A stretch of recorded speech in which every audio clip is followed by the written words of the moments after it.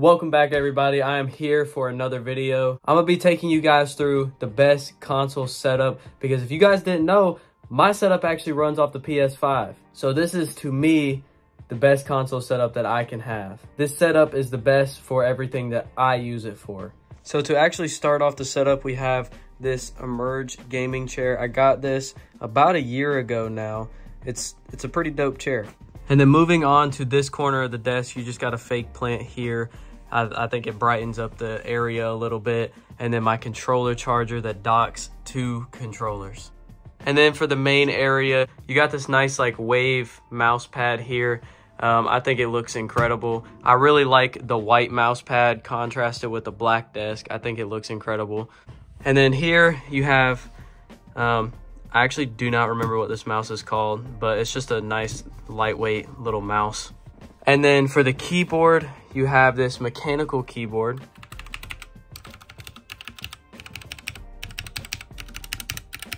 It has red switches in it, and it's a red and black keyboard. This was actually my Christmas setup keyboard, but I like the keyboard so much that I'm gonna leave it on the setup. I think it adds a little pop of color to the setup. And then obviously, you know, we got the Blue Yeti here. This is like my pride and joy right here, the Blue Yeti microphone.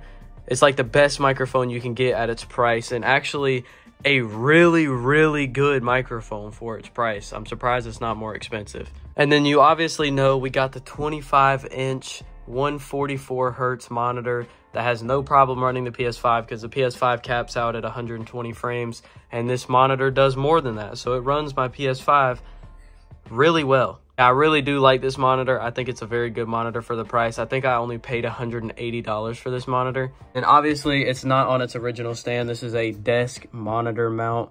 This thing wasn't that expensive. I really don't remember how much it was, but it's just a little desk monitor mount. This is my 15-inch MacBook Pro. This thing helps me out a lot with my YouTube videos and everything else. So it's a main part of my desk setup. And it's sitting on this cheap little laptop holder here.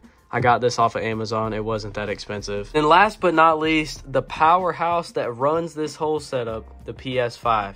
Now, let me know down below if you guys think I should upgrade to the PS5 Slim, but all the reviews I've seen says it's really not that much different at all than the PS5. It's just a little bit smaller, and I'm okay with my PS5. I think that the size of it really complements the desk. This thing is the powerhouse that runs all my games, streams for me whenever I stream, and records all my gaming videos. I love the PS5. And we're definitely not going to talk about cable management down there. We're just going to completely ignore cable management.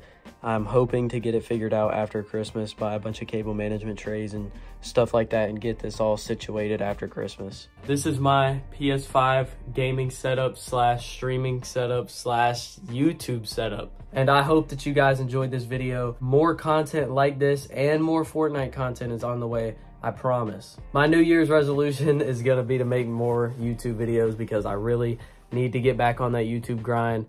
This past year, I've been very inconsistent and I'm not happy about it. I'm not happy with myself for being inconsistent.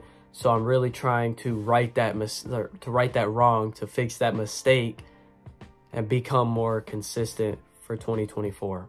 If you guys enjoyed this video, make sure to check out either one of the videos that are on screen right now. And I will see you guys all next time. Take it easy, guys. Peace.